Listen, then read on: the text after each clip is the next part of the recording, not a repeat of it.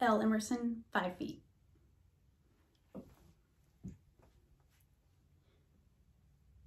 My husband, he's a really good driver. Safe. The crash, it just came out of nowhere. One minute everything's fine, and the next... Is he okay? My husband, he's gonna be okay, right? Going into surgery. He has a bad liver. We know. And Scott, my son? He's next door getting x-rayed. Ow! That's pretty bad. How'd you get it? We hit so hard. I don't think you got this in the collision. It looks a couple of weeks old. Bob liked his beer. Liver started to fail on him a couple of years ago. He quit drinking and we got him on the transplant list.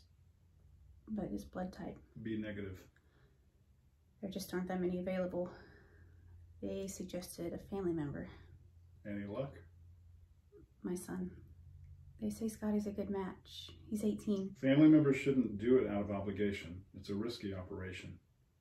Scotty's had counseling. They don't just let you do it. He hasn't made up his mind yet. I mean, we actually have the date for the surgery, but Scotty hasn't. I don't want to pressure him. Then you shouldn't. Oh, God. I don't want to lose Bob.